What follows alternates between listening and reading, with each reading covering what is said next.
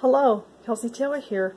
Now, I'm going to be doing something a bit different. I'm going to be showing you, like, specific 80s comedies in my DVD collection. Not really like all. I'm sure I have a few more 80s comedies out in the living room, but I'm only going to show the ones in my personal collection. Now, a lot of these movies I've talked about in the past as my favorite movies. Like, I used to do a series of videos talking about my favorite movies per decade, and I talked about, like, a bunch. And so basically I'm just going to show you like some of like the 80s comedies. Like some of them are considered real comedy. I realized I think I forgot to pick up one, but never consider it as a comedy, more like a sci-fi. I mean, I'll talk about it like in another video coming soon. But I'm going to show you some of my like 80s comedies in my DVD collection. Especially I want to talk about one I was originally going to do like a full review on, but I realized I don't know if I can explain the plot very well, so this is a video to make up for it. Now the first one I have here, and some of these I don't think you've seen in, like a few are like brand new add-ins that you probably have not seen in the DVD collection videos or something.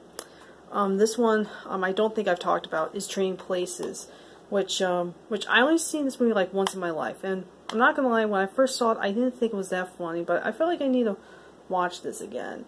This is with Dan Aykroyd and Eddie Murphy. I guess it's about they like swapping places and stuff. That's all I can remember.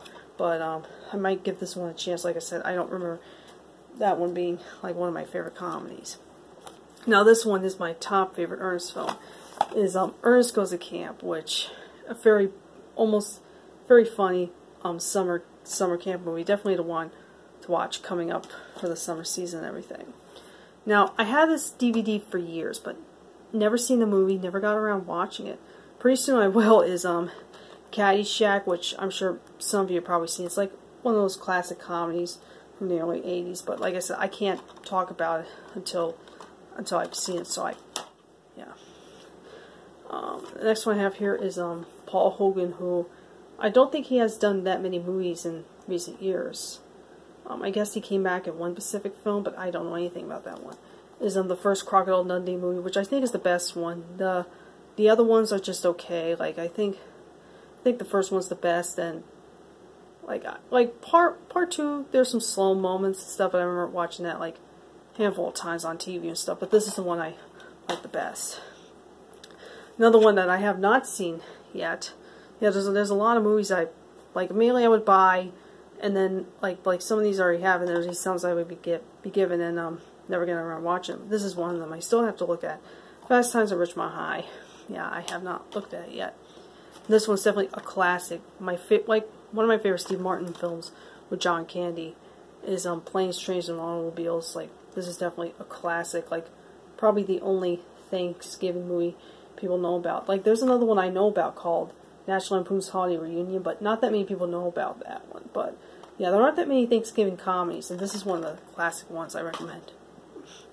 And then I realized I forgot to pick up the two other vacation movies from the 80s, like the original Vacation, European Vacation, and this is probably my favorite. Is Christmas Vacation. Definitely a funny classic film. And this one, yeah, I consider it one more of a kiddish, but it's a comedy. Is Who Framed Roger Rabbit, which is one of those movies I used to watch the hell out of a lot when I was a kid. And as you can tell, I lost the slipcover 2 years ago because as a kid I was very careless with stuff. But yeah, like a lot of these movies, you know, I don't have to go into depth.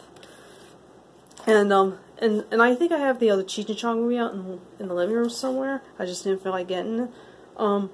There's Still Smoking and Nice Dreams. Like Cheech and Chong made a bunch of comedies in the 80s, and the first one was Up in Smoke, but that was from 1978. Yeah, but yeah, I kind of like the Cheech and Chong movies, but they're only for adults, not for kids.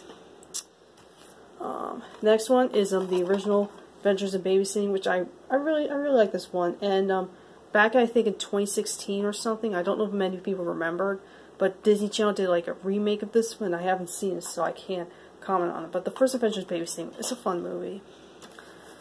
And Don't Call Me Shirley, the first Airplane. And oddly enough, I kind of like the second one as well. Of course, the first film was like one of those first major spoof movies, and this is definitely still holds up over 40 years later.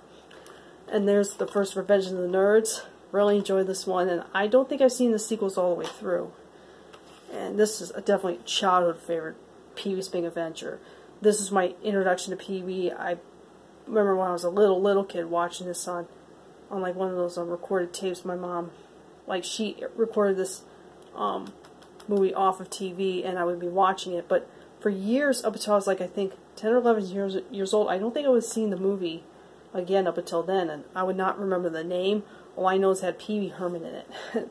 Yeah, kind of make sure these don't fall off the bed. And this one, people consider it like as a comedy. I guess it includes The Breakfast Club. I think I talked about this movie before. I like this movie. I'm not obsessed with it, as a lot of people are, but it's still, yeah, I recommend The Breakfast Club.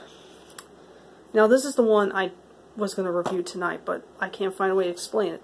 And this is like a new edition. I got this I ordered this like last month, I believe so.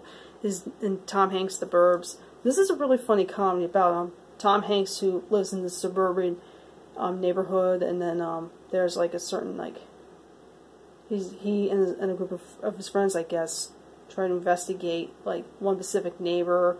You see what I mean? I can't really explain it well, but this is definitely a very fun film. I think one of the Tom Hanks movies I don't think gets brought up a lot.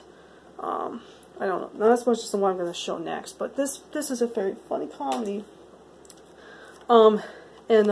Next one, definitely a classic everyone knows about, Big. I think this is probably my favorite Tom Hanks movie next to Forrest Gump. And you all know this. This is Tom Hanks' character when he was a child, like I think 12 years old, wish he was an adult, and then he wakes up as a grown-up Tom Hanks. And definitely classic film. Definitely don't miss out on this one. And next one I got Good Morning Vietnam. Now, I have seen this movie, but haven't opened it yet. So I definitely want to watch this again. This is definitely one of Ron Williams' best comedies, and yeah, how could you go wrong with that? Next one is my favorite John Candy film, next to Planes, Trains, and Automobiles, is Uncle Buck, where he comes over to look after his kids while the kids' parents are away on a family emergency. And yeah, definitely like if you just recently discovered like John Candy stuff, like this is the one movie I recommend you check out. And the next one is my favorite collaboration with Richard Pryor and Gene Wilder, See No Evil, Hear No Evil. And I don't know if it's probably a well-known movie, but in case you don't know, and please don't take this seriously. Basically, it's about Gene Wilder and Richard Pryor play disabled people. Like Gene Wilder's deaf, Richard Pryor's blind, and they get framed for murder, and they trying to like not really like clear their names, but trying to hunt the actual killer down. Like, this is definitely a very funny movie. I don't think would be made today. You know, this is definitely, I think something they could probably have gotten away with it in, what year this came out? 1989. Like I said, same thing with certain films that maybe very un-PC these days, but this is definitely a very funny comedy. I don't know anyone who finds this offensive. And the last one I have here is Honey, I Shrunk the Kids, which I remember watching like a handful of times on tape next to Honey, We Shrunk Ourselves. And there was another one, Honey, I Blew Up the Kid. Like, both the sequels are from the 90s, so I can't count them. And the second one, I remember being kind of scared by it and didn't watch it.